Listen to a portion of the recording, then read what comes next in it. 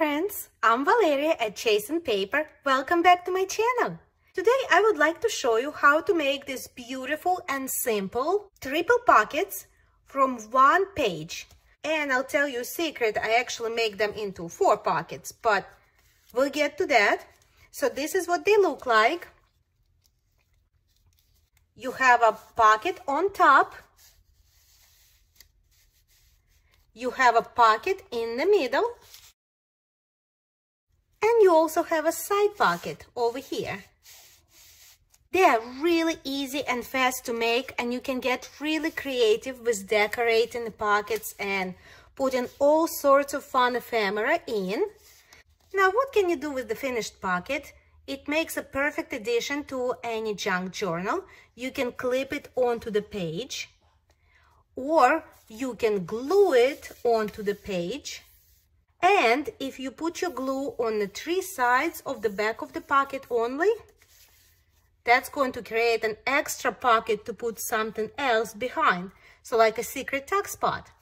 These are perfect for my Christmas junk journals, and I know they're going to be perfect for yours as well. You're going to love them. I'm going to show you how to make these simple, quick, and beautiful pockets. But before we begin, could you please give this video a thumbs up, subscribe to my channel, and make sure to share this video with a friend. This is really going to help my channel grow. All right, let's begin. I'm going to begin with the standard letter size paper, which measures 11 inches by 8.5 inches. So this is your standard printer paper. To make things more interesting, I'm using a pattern paper from this set. So this is Everyday Essentials by Park Lane. You can use your regular printer paper, and you can print out some printables, like digital printables that you have, or you can use pattern paper, just like I do, or you can even use a book page. Anything works for this project as long as you start with the rectangular sheet of paper. And make sure that it's not a heavy cardstock, but about the thickness of your regular printer paper, so that it folds easy. Your good side with your print should face the table. And now, white side is facing me. I'm going to fold this sheet like this, lengthwise, almost in half. But I'm going to leave about a ½ inch strip right here on my right side. Easy enough. Now I'm going to put some glue on this white strip of paper. I'm using Scotch Crate glue stick. You can use any glue you like. And I'm going to fold it over like this and glue it shut.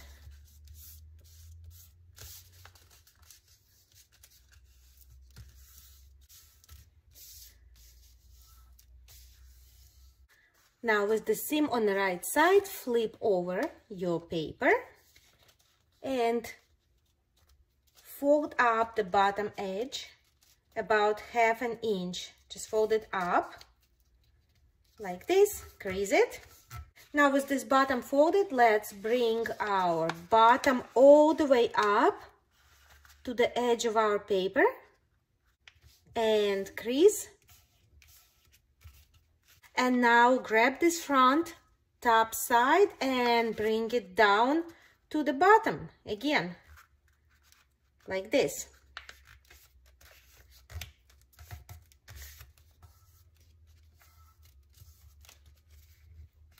Now take this little folded edge and fold it over to the back,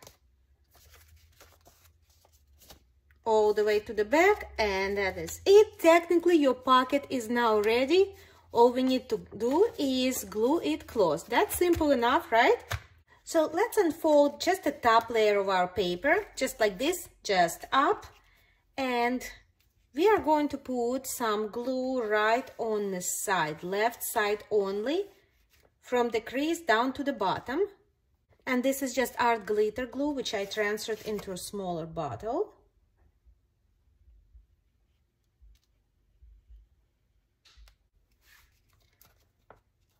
And we close it. So this left side is done. Now let's open it down this way, like this. And let's put some glue now on the left and right side. Up to the crease, or rather from the crease down to the bottom, like that. And we close. And let your glue dry. Now let's go ahead and glue this bottom part closed. And the way I like to do it, I'm going to snip off 2 little corners right here on this little flappy part, just up to the crease, just like that. And now as you can see, we have 2 flaps. We do not need this bottom flap, so I'm just going to tear it off. You can cut it off if you prefer. And now I'm just gonna put some glue on this flap to seal our pocket on the bottom.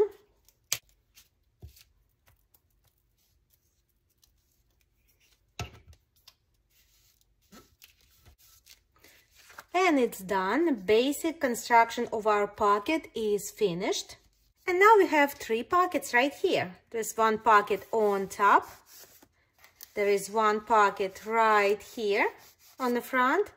And there is 1 side loading pocket right here. Now for the fun part, let's decorate our pocket. I'm going to use this fun little snippet from Tim Holtz Christmas ephemera collection.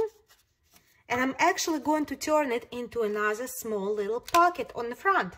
Adding some art glitter glue on 3 sides of the pocket, the sides and the bottom.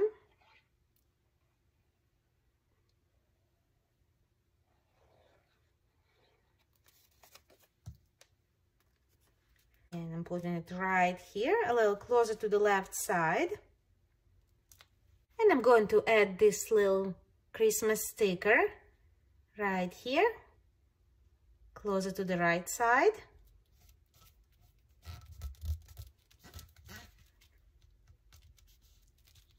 And now to decorate the top of our pocket, I'm going to start by layering some washi tapes. Tearing out just a small piece, and I want a really torn edge on it. And I'm going to place it right here, closer to the right side. And you can cut off this edge or just fold it inside the pocket. I like folding it in. This way there's less chances of anything peeling later on. And I'm going to add another piece of washi tape.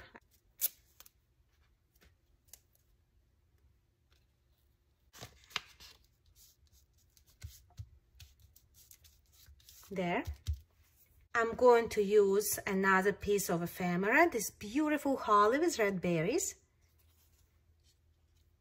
And I'm definitely going to let it extend to the top of the pocket.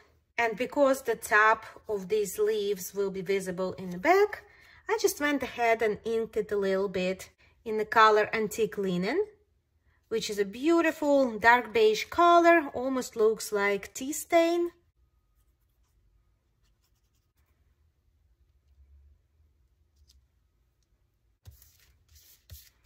And it looks very nice from front and back. All right, now let's go ahead and add some fun ephemera. I'm going to add this beautiful antique postcard to our top pocket. And this fun piece of ephemera into our tiny front pocket right here. And this candy cane to our larger front pocket. And now all we have to do is to put something into our side loading pocket. And I actually like to make a little special tag to go in there. And I like to use this Tim Holtz craft stock for this. It's a kind of a heavier craft card stock. If you don't have that, you don't have to use it. You could just use a cereal box or maybe an index card or 2 index cards glued together. But the point is you want something thicker to go into this pocket, because if it's just a paper, you're going to have a hard time putting it in and pulling it out. I'm going to use this brown color cardstock. And I'm just going to measure it against my pocket. Like this. Marking it with my pencil just a little smaller than the pocket width.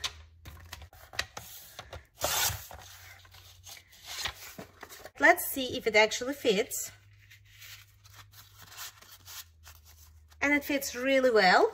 So now that I pushed it in all the way as far as it can go, I'm going to go ahead and mark about 1/2 inch extending out of the pocket. And I'm going to cut that on the marks.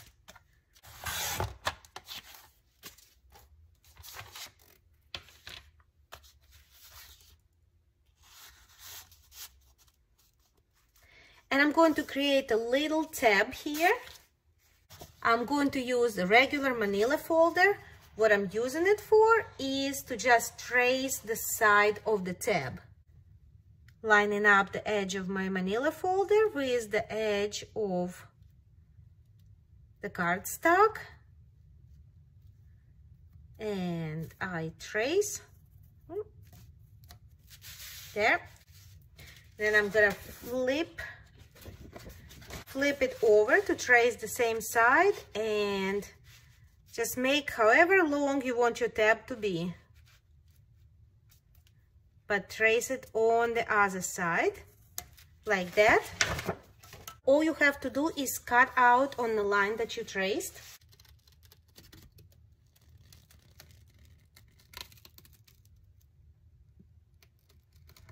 There. Now let's go ahead and round 2 corners on the left side of our tag. Now, because these corners don't really fit into my corner jumper, I'm just going to round them with my scissors.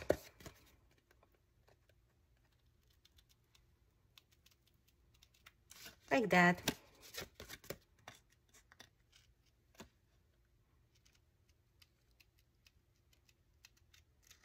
Now I'm gonna go ahead and ink the edges of my tag with my Distress Oxide in a vintage photo. And now I'm going to pierce a little hole right here towards the bottom of our tab. I'm going to use my Crocodile Big Bite. There we are. And now I'm going to set an eyelet. I'm gonna use this gold one.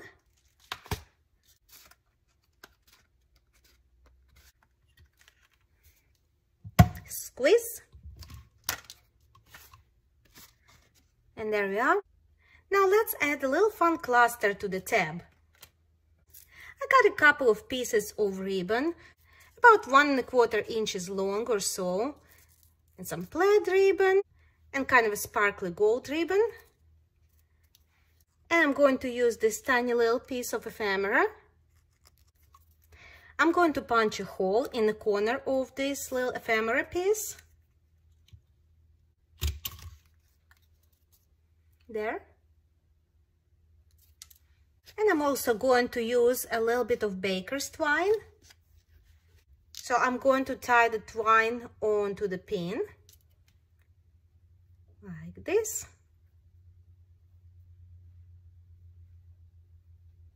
I'm going to pierce these ribbons with my garment pin and let it sit all together as a cluster and add my little piece of ephemera.